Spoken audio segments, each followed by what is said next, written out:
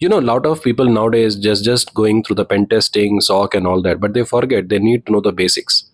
If you ask about me, I started my journey with Windows. I understand how Windows work. I understand Windows XP. I understand the registry settings. I learn about how to format, how the OS work, what is the file settings, how to give access control permissions and all that. It's very important for any candidate. If someone is moving to cyber, they should know how the OS, their internal functions, internal controls, commands, controls, everything, how it works. Simple logic is, if tomorrow you're trying to hack Linux, if you try to hack Microsoft operating systems and all that, or testing and all that, you should know which area you're going to exploit. Understood? So until unless you don't know basic how it works, how are you going to hack?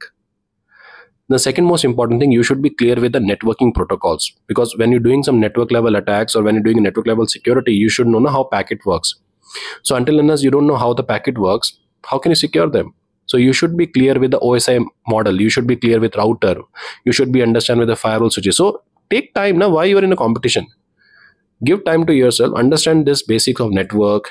Build your foundation. Get the understanding of OS. There's a lot of free videos are available on YouTube. Okay, and then you basically decide what you want to do. Then you can do CompShare Security Plus if you want to do that, which is give you a structure course. But before doing to Security Plus, also you should know all these things basics. Okay. Do let me know how do you find this video. Good day. Bye.